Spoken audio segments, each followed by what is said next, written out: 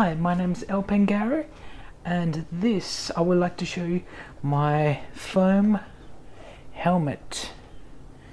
It is a faux helmet inspired by Viking helmets.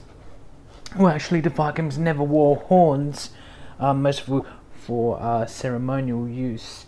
It's more of like a Wagner-esque type, Viking type thing. A little bit from video games like Skyrim. And I'll tell you about some of the construction. I used foam. As you can see right here, it's all made entirely out of foam. The horns, this horn is sculpted from paper mache, nice and light. And this, I decided to do something different. Instead of having two big horns, to chop it off, so it's half a horn. And I made these little rivets.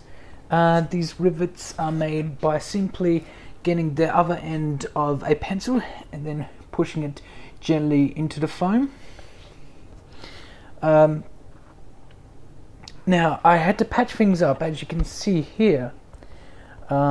As I'm patching things up, it actually kind of looks like welding, but it's not welding. It's actually wood putty, putty for filling in cracks, and it helps join the seal.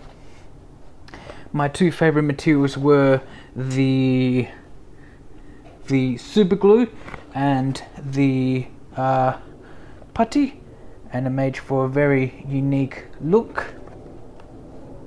As you can see, some construction did into sections. I bought some foam from a hardware store, the kind of foam that you see in gyms, for underneath, and I cut it into shape. I measured it twice, cut it once, and I glued it in. Had to use some screws here to fasten the horns here.